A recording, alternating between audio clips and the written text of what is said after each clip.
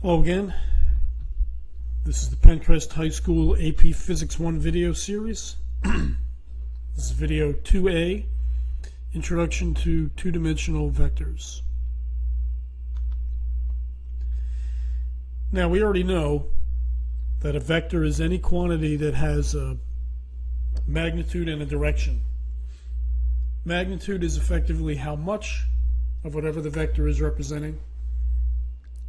Could be how far, could be how fast the velocity is changing in the case of acceleration. Again, it consists of a number with appropriate units. We're familiar with that already. In one-dimensional motion, we only had two options for the direction.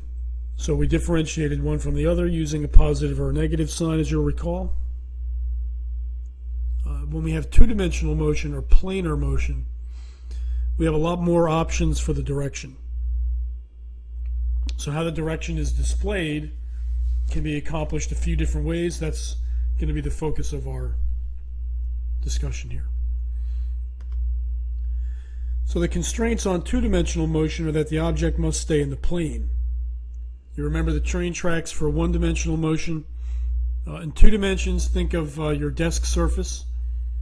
And think of a bug that's on the desk. The bug can move in any conceivable direction on the desk, but it can't come up off the surface. So here's a two-dimensional plane viewed from above. You can consider this an XY plane. And we're going to consider an object that starts at the origin here. And it moves some distance in some direction that's indicated by the blue arrow. Okay, we're going to call this vector A, capital A in this case. We need to be able to indicate the distance and the direction to properly describe this vector. One of the ways we can do it, at least to indicate the direction, is to reference the compass points like on a map. So we're familiar with north, south, west, and east. We're going to measure the angle shortly. When we do, we could conceivably call the direction some particular angle to the north of east. So here's east, and we go some measured angle towards the north. Or we could also refer to it as some different angle to the east of north. Okay, here's the north, and then to the east of north. We might recognize that these two angles are complementary. That'll come in handy a little later on.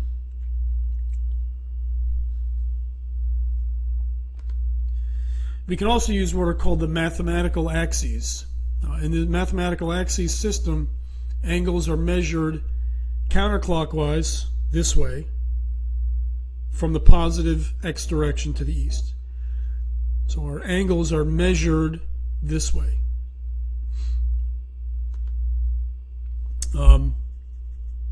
You can see that the mathematical axes range from 0 degrees, which is to the east, all the way around back to 360 degrees, which is also to the east. You can see that the compass directions we're familiar with, north is 90 degrees, measured counterclockwise from east. West is 180 degrees, again measured counterclockwise. South is 270. All right. You may also recall the numbered quadrants. For some reason they always use Roman numerals for these: 1, 2, 3, 4, and you'll note that they follow the mathematical axes system.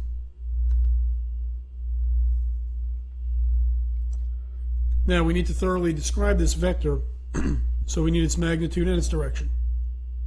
We're going to measure the magnitude directly, use a ruler, and just measure the length of the vector from the origin to the tip of the arrow. Depending on how the printer interpreted the PDF file, your measurement may be slightly different.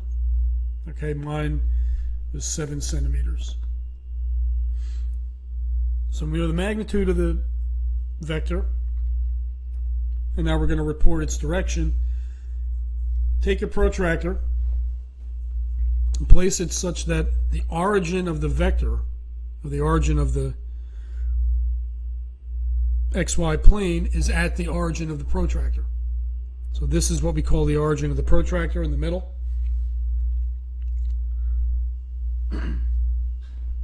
Depending on how your protractor is marked, you want to use the angles that conform to the mathematical axis system. If you look here, the inner ring of numbers, here's my 0 degrees, and then 10, 20, 30, 40, up to 90 at north. This inner ring are the mathematical axes on this protractor.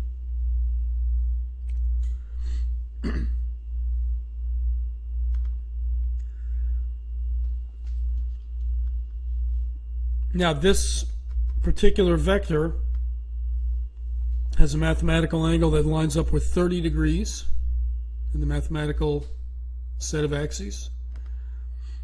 We would then describe this vector, magnitude at mathematical angle. We know the magnitude is 7 centimeters and the mathematical angle is 30 degrees. When we list the magnitude at the mathematical angle, this is what's called standard vector notation. We could also use the compass points.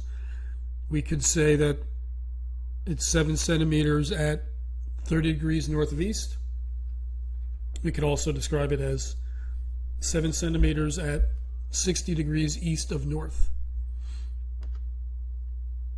Okay, now, vector A was easy because it was in quadrant 1. What if it's in quadrant 3 or 4? So we'll consider vector B, this purple one here. In order to measure the angle properly, you got to flip the protractor over and measure the angle down from the negative x-axis, and then add 180 degrees, which is represented by the top half here. So if we're going to measure this angle in the mathematical system from 0, we've got 180 degrees here, and then plus whatever this measurement is. So we can see here that the angle is 73 degrees. We add 180, and we get a mathematical angle for vector B of 253 degrees. Once again, we could describe it as 73 degrees south of west, or 17 degrees west of south. What you want to be able to do is move freely through the various measurement systems for the direction of any vector. Given a mathematical angle, you should be able to describe the same direction in terms of the relationship to the compass points and vice versa. Okay? So that will do it for the introduction to vectors. Next up is graphical addition of vectors. Until then, I'll see you soon.